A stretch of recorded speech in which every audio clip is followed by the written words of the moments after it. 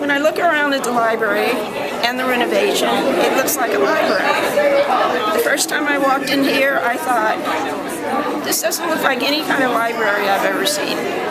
There are holes in the carpets, the walls are faded. I was really surprised. I've been a library patron since I was 7 years old. And I thought, what do I do?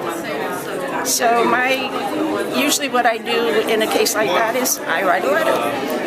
And I think the letter gets passed on. I think things eventually happen. I think that somewhere down the road you'll either forget about the letter or something will go on.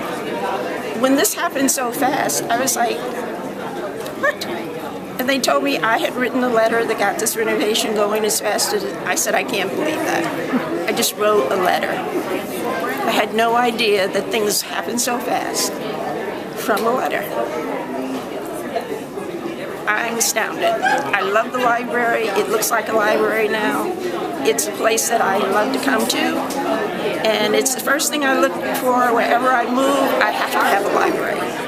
And that's what I did at this branch because I live in this neighborhood and I want to be able to walk to my library whenever I feel like it. And that's what's happening. So I'm a happy patron.